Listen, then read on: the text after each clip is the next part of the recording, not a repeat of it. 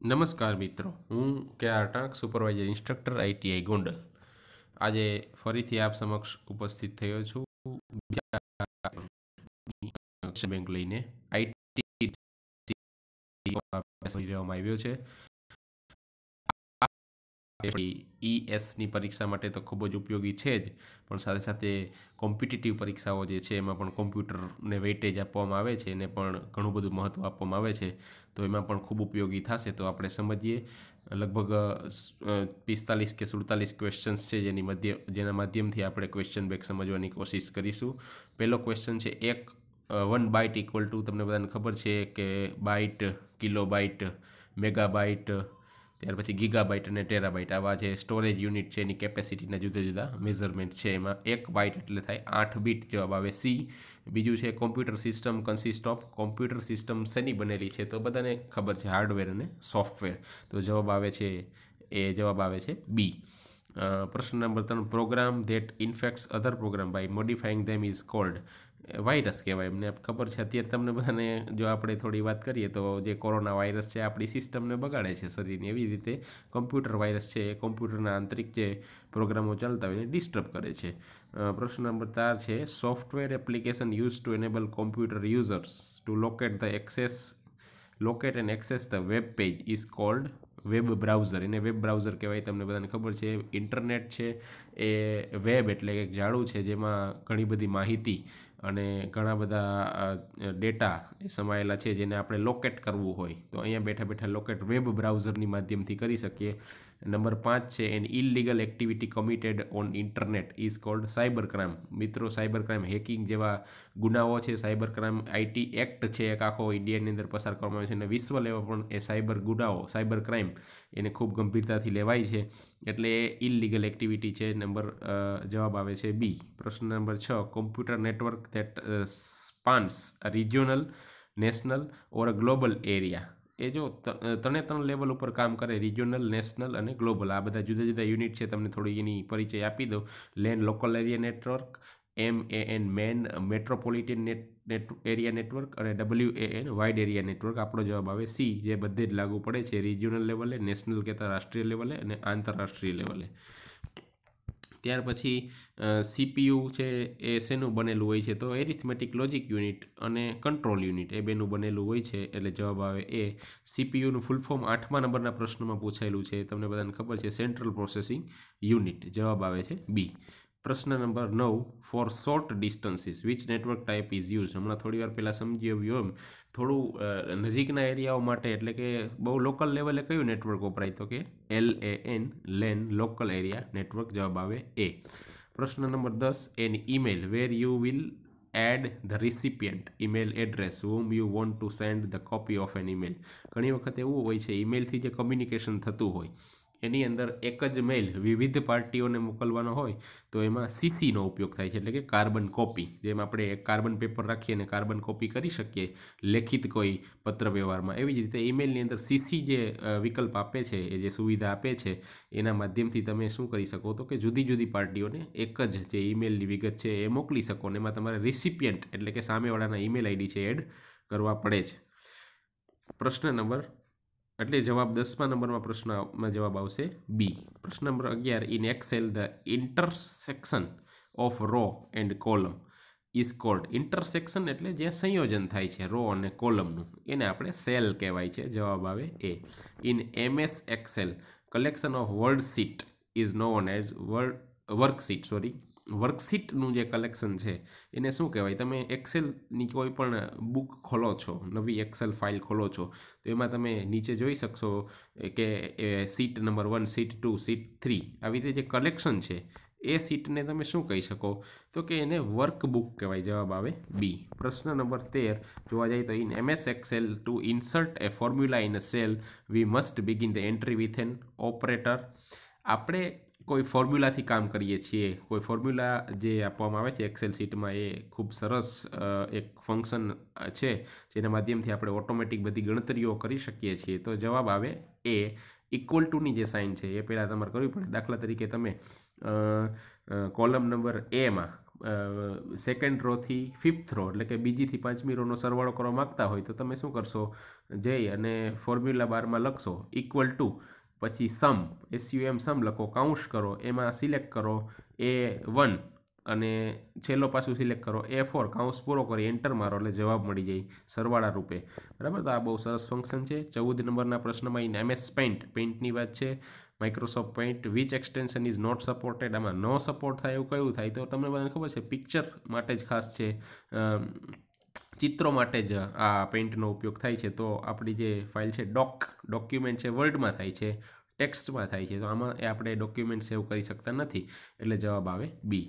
પ્રશ્ન number 15, in which orientation the text is printed લેન્થવાઇઝ, એટલે લંબાઈની દ્રષ્ટિએ ટેક્સ્ટ કેમાં પ્રિન્ટ થાય, તો પોર્ટ્રેટ એટલે લેન્ડસ્કેપ, આ બે વ્યૂ છે તમે જોઈ શકો છો. લેન્ડસ્કેપમાં હોરિઝોન્ટલ કહેતા આડું લખાણ છે, પોર્ટ્રેટમાં છે એ આમ વર્ટિકલ છે, એટલે કે લેન્થવાઇઝ લંબાઈની દ્રષ્ટિએ એમાં એ દર્શાવવામાં આવે છે. In which orientation the text is printed વિથવાઇઝ, ઊંધું છે, જે ઉપર લેન્થવાઇઝ હતું એમાં પોર્ટ્રેટ આવે, આમાં આવશે લેન્ડસ્કેપ, આડું જે પ્રિન્ટેડ થાય, જવાબ આવે ડી. પ્રશ્ન number 17, programme that ઇન્ફેક્ટ્સ other programs, આ આપણે જોઈ ગયા, જેને આપણે વાયરસ કહેવાય, આપણે અગાઉના પ્રશ્નમાં જોઈ ગયા છીએ.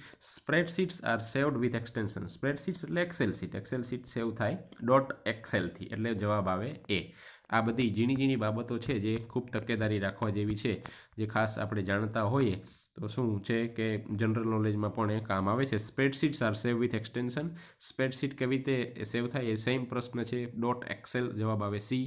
પ્રશ્ન નંબર 20, આમાં બધા ફૂલ ફોર્મ આપણે આગળ મેં તમને જણાવી દીધા એ જ છે. The expansion of LAN local area network, જવાબ આવે બી. એક્સપાન્શન ઓફ RAM, જો આ જરાક સમજી લેવાનું છે, રેમ અને રોમ આ બે વસ્તુ સમજી લ્યો, જે મેમરીના પ્રકાર છે. રેન્ડમ એક્સેસ મેમરી અને રોમ છે read only memory. Random access memory, RAM, તમે ઘણી વખત મોબાઈલમાં પણ આપણે રેમ હોય છે, જેમાં એ પ્રાઇમરીલી ડેટા સેવ થાય, જેમાં તમે જો કદાચ પાવર ઓફ કરી દો તો એ ડેટા લોસ થઈ જાય. જ્યારે રીડ ઓનલી મેમરી છે પરમેનન્ટ ટાઈપ છે, જે હાર્ડ ડિસ્કની અંદર સેવ થાય છે, જેમાં તમે માત્ર રીડ કરી શકો, એમાં કાંઈ ચેન્જ ન કરી શકો. જ્યારે રેન્ડમ એક્સેસ મેમરી છે રેમ, એમાં વોલેટાઇલ ડેટા હોય, એટલે કે તમે એમાં પરિવર્તન થોડું તમારા મુજબ કરી શકો અને સેવ થયા પછી એ જાય છે ROM, એટલે કે રોમમાં જતું રહે છે. તો રેમનું એક્સપાન્શન શું થાય, રેન્ડમ એક્સેસ મેમરી, બી. એવી જ રીતે 22મા પ્રશ્નમાં પણ તમે જોઈ લ્યો, રોમનું એક્સપાન્શન થાય રીડ ઓનલી મેમરી, એટલે કે તમે કાંઈ ચેન્જ કરી શકો નહીં. તો એક્સપાન્શન ઓફ WAN મેં જણાવી દીધું છે અગાઉ, વાઇડ એરિયા નેટવર્ક, જે આંતરરાષ્ટ્રીય લેવલે, રિજિયોનલ લેવલે અને નેશનલ લેવલે કામ કરે છે, જવાબ આવે સી. 24મો પ્રશ્ન છે, what does ASAP stand four SMS language. જો આ બહુ જાણી રાખવા જેવી બાબત છે. SMSનો ઉપયોગ આપણે કરતા હોય તો SMSમાં શોર્ટ વર્ડ્સનો ઉપયોગ થતો હોય છે, તો ઘણી વખત ગેરસમજણ ઊભી ન થાય. એઝ સુન એઝ પોસિબલ એટલે જેટલી બને એટલી ઝડપથી, એવો એના માટે ટૂંકમાં લખાય છે ASAP, તો જવાબ આવે છે સી. પછી શોર્ટકટ કીઝ છે, જો હવે બહુ સરસ સમજવાની વાત છે. આ શોર્ટકટ કીનો ઉપયોગ કરી અને તમે ટાઈપિંગમાં સ્પીડ જે લઈ આવી શકો છો. મોટાભાગની કોમ્પિટિટિવ એક્ઝામની અંદર ટાઈપિંગ ટેસ્ટ થાય છે, તો એમાં પણ તમને આ સહાયકારી નીવડે છે. What is the shortcut key four copy, control C. આ આવડવા જોઈએ, એમાં વિકલ્પ જોવાની જરૂર નથી, જવાબ આવે એ. કટ માટે છે કંટ્રોલ X, 26માં જવાબ આવે ડી. સિલેક્ટ ઓલ માટે કંટ્રોલ A, જવાબ આવે સી. 28મો પ્રશ્ન છે, પેસ્ટ માટે કંટ્રોલ V. આ જોવાની જરૂર ન હોવી જોઈએ વિદ્યાર્થી મિત્રો, તમને આવડવું જ જોઈએ આ બધું. તો જે છે પાયાનું કોમ્પ્યુટરનું નોલેજ છે, બેસિક કોમ્પ્યુટર નોલેજ છે. What is the cell address of fourth raw and fourth column. Fourth column એટલે તમને બધાને ખબર છે, નોટેશન જે હોય આપણે એક્સેલ શીટમાં, લોકેશન એટલે કે એડ્રેસ, સેલ એડ્રેસ, તો એમાં પહેલાં કોલમનું હેડિંગ આવે, પછી રો આવે, એટલે કે તમે જોઈ શકો છો D4, એટલે આન્સર સી છે સાચો જવાબ છે. What is the default name of newly created folder. New folder, કાયમ માટે વિન્ડોમાં જે નવું ફોલ્ડર, તમે પછી બીજું નવું ફોલ્ડર બોલો તો ન્યૂ ફોલ્ડર 1 એવું એ નામ આપી દે છે ઓટોમેટિકલી, ન્યૂ ફોલ્ડર છે. પછી તમે એમને F2 અથવા તો અલ્ટર નેમ કરી અને તમે એનું નામ બદલાવી શકો છો, રીનેમ કરી શકો છો. 31મો છે, what is the expansion of FYI in SMS, એટલે ફોર યોર ઇન્ફોર્મેશન, તમારી જાણ માટે આપણે જે વાપરીએ છીએ, જવાબ આવે એ. વેર જનરલ નોલેજનો સામાન્ય થાય છે, તો કે તમે જોઈ શકો છો which device is use to connect telephone line to a પીસી. હવે વાઈફાઈમાં કદાચ તમને ખબર ન હોય પણ એ મોડેમ કહેવાય. જેમાં જવાબ આવે છે એ કોપી માટે શોર્ટકટ કમાન્ડ કયો છે આપણે આગળ આવી ગયું, કંટ્રોલ સી. જવાબ આવે બી. Which one is don't of information security. Information security એટલે આઈટી એક્ટ અંદર જે ઇન્ફોર્મેશન સિક્યોરિટીની ડેફિનેશન આપવામાં આવી છે એ પ્રમાણેનું આમાંથી કયું એવું વસ્તુ છે જે ન કરવી જોઈએ. Use hard two gas password, આ તો કરવી જોઈએ. ડિસ્ક્લોઝ પાસવર્ડ ટુ એનીવન, કોઈને પણ તમારો પાસવર્ડ બતાવો, હરકી જ ગલત બાત છે. આ આપણે આ જેને કહી શકાય કે ધ્યાન રાખવું જોઈએ કે આપણો પાસવર્ડ છે કોઈ જાણી ન જાય. તો જવાબ આવે છે બી. 36 which one is cyber crime. આમાંથી સાયબર ક્રાઇમ કયો છે? સેન્ડિંગ ઈમેલ સાયબર ક્રાઇમ નથી. ઓનલાઈન પરચેસિંગ એ પણ નથી. ઓનલાઈન ગેમ્બલિંગ યસ, જુગાર રમવો ઓનલાઈન એ એક સાયબર ક્રાઇમ છે જે તમારે જાણી રાખવું જોઈએ. 37મો પ્રશ્ન છે which one is file management tool that comes with window. તો વિન્ડો એક્સપ્લોરર છે એ ફાઇલ મેનેજમેન્ટ ટૂલ છે. જવાબ આવે બી. ત્યાર પછી છે which one is search engine. આમાંથી સર્ચ એન્જિન તમે જોઈ લો, web page, web browser, search engine, આ બધું જરાક પાયાના જે ડેફિનેશન્સ છે જોઈ લેવી જોઈએ. એમાં ગૂગલ છે એક સર્ચ એન્જિન છે જેના માધ્યમથી તમે જુદી જુદી વસ્તુઓ સર્ચ કરી શકો છો. Which one is a search engine. Again આમાં યાહુ છે એ સર્ચ એન્જિન છે. ઘણા બધા સર્ચ એન્જિન છે એ તમારે જાણી રાખવા જોઈએ. પ્રશ્ન નંબર 39માં જવાબ આવે ડી. 40મો પ્રશ્ન છે which one is social networking site. આમાંથી સોશિયલ નેટવર્કિંગ સાઇટ કઈ છે? તો કે ફેસબુક. માર્ક ઝુકરબર્ગે શરૂઆત કરી હતી કે એજ્યુકેશન વિથઆઉટ ક્લાસરૂમ એવા ટેગલાઇન સાથે. એ ફેસબુક છે આજે દુનિયાભરના લોકો વાપરે છે અને ખૂબ મોટું એમની પાસે એ ટર્નઓવર છે, એનું કંપનીનું જે કેપિટલાઇઝેશન છે એ ખૂબ મોટું છે. ફેસબુક સોશિયલ નેટવર્કિંગ સાઇટ છે. 41મો પ્રશ્ન છે which one is web browser. આમાંથી વેબ બ્રાઉઝર કયું છે? થોડીક વાર પહેલાં આપણે જોયું વેબ બ્રાઉઝર છે એનો ઉપયોગ શું છે? તો કે ઇન્ટરનેટનો જે અગાધ સમુદ્ર છે એમાંથી આપણે કોઈ માહિતી જોતી હોય તો એ જ્યાં પડેલી છે, જે લોકેશન પર છે ત્યાં સુધી પહોંચવા માટે, એને લોકેટ કરવા માટે વેબ બ્રાઉઝરનો ઉપયોગ એ વેબ પેજના સ્વરૂપમાં હોય. એ વેબ પેજને આપણા સુધી લાવવું એ કામ કોનું છે? તો કે વેબ બ્રાઉઝરનું છે. પ્રશ્ન એટલે જવાબ આવે છે ઇન્ટરનેટ એક્સપ્લોરર. ઘણા બધા વેબ બ્રાઉઝર છે તમે જાણી રાખો. ઓપેરા મિની છે, ઇન્ટરનેટ એક્સપ્લોરર છે, ગૂગલ ક્રોમ છે, આનો તમે ઉપયોગ કરી શકો છો. પ્રશ્ન number 42 which one is an input device. હવે ઇનપુટ ડિવાઇસ અને આઉટપુટ ડિવાઇસ આવો એક કન્સેપ્ટ છે જેના માધ્યમથી તમે માહિતી અંદર એન્ટર કરી શકો, કમ્પ્યુટરમાં નાખી શકો, એને ઇનપુટ ડિવાઇસ કહેવાય. અને ફરીથી એમાં પ્રોસેસિંગ કરી અને પાછી નીકાળી શકો, એને આઉટપુટ ડિવાઇસ કહેવાય. તો આજે 42મો પ્રશ્ન છે એમાં જોયસ્ટિક, જેના માધ્યમથી તમે દાખલા તરીકે ડિજિટલ સિગ્નેચર કરવા માટે જે વપરાય છે કે કોઈ માર્કિંગ કરવા માટે વપરાય છે, જોયસ્ટિક છે. જવાબ આવે છે બી. આઉટપુટ ડિવાઇસ કયો છે? 43માં જો આવો જ પ્રશ્ન પૂછ્યો. આઉટપુટ ડિવાઇસ એટલે જેના માધ્યમથી તમે માહિતી નીકાળી શકો. તો જોઈ શકો છો કે પ્રિન્ટર, જેના માધ્યમથી તમે પ્રિન્ટેડ માહિતી તમે બહાર લઈ આવી શકો છો કોમ્પ્યુટરની. 44મો પ્રશ્ન છે which one is not A storage device. આમાંથી કયું સ્ટોરેજ ડિવાઇસ નથી? તો જો મોટાભાગના સ્ટોરેજ ડિવાઇસ છે, પેલું છે પ્રિન્ટર. પ્રિન્ટર છે સ્ટોરેજ ડિવાઇસ નથી, આઉટપુટ ડિવાઇસ છે જેના માધ્યમથી તમે માહિતી છે પ્રિન્ટેડ સ્વરૂપે, પ્રિન્ટ એટલે કે છાપેલી આવૃત્તિ તમે મેળવી શકો છો. 45 નંબરનો પ્રશ્ન which one is disadvantage of social networking site. Social networking site છે આમ તો ફાયદાકારી છે, તમારું સોશિયલ કનેક્શન વધારે છે, ઇન્સ્ટન્ટ કોમ્યુનિકેશન બેનિફિટ છે. બીજું છે મેક એડેક્ટિવ, તમને એમના એક વ્યસની બનાવી દે છે. યસ, આ એનો એક દુર્ગુણ છે. તો જવાબ આવે બી. બરાબર. ત્યાર પછી છે પ્રશ્ન number 46 which one of the following options shows the synonym for a word V type in MS word. જો બહુ સરસ ફંક્શન છે એ છે થિસોરસ એક એવું ફંક્શન છે જે શિફ્ટ પ્લસ F7 કીથી તમે કોઈ પણ વર્ડનો સિનોનિમ કહેતા વર્ડમાં એક સવલત આપવામાં આવે છે, તમે એમનું સામાનાર્થી શબ્દ ગોતી શકો છો. અંગ્રેજીના અઘરા શબ્દો હોય એની પર હાઇલાઇટર અથવા તો સિલેક્ટ કરી અને શિફ્ટ પ્લસ F7 દાબો તો આ જે થિસોરસ છે એક શબ્દકોશ છે જેમાંથી તમને સામાનાર્થી શબ્દ મળી રહે છે.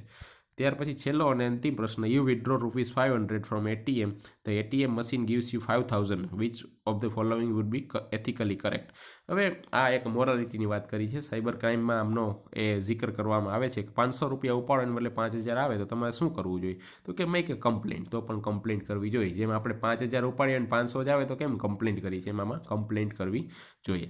તો આ થઈ IT લિટરસી એટલે કે ઇન્ફોર્મેશન ટેકનોલોજી લિટરસી, એટલે કે ડિજિટલ લિટરસી એટલે કે જેને કહી શકાય કે વર્તમાનમાં જે કોમ્પ્યુટર સિસ્ટમનો ઉપયોગ થાય છે એની સાક્ષરતા વિશે વાત કરવામાં આવી છે.